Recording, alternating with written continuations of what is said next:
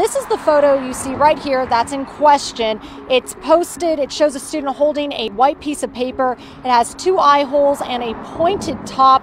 The person who snapped it also posted the picture with racial context on social media. That's according to Faith Lutheran, who says they did investigate this situation. They provided another photo that they claim was taken just moments earlier. The school says a piece of paper blew onto the athletic field and a student picked it up, but then threw it away after realizing, quote, the misinterpretation of holding the paper in that manner.